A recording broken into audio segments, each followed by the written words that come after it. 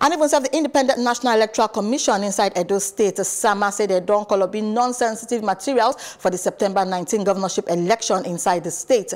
The Public Affairs Officer of INEC for the state, Tina Obamoge, and SAMA for one interview with Punch, and said the materials been done they distributed to 18 local government areas before the election.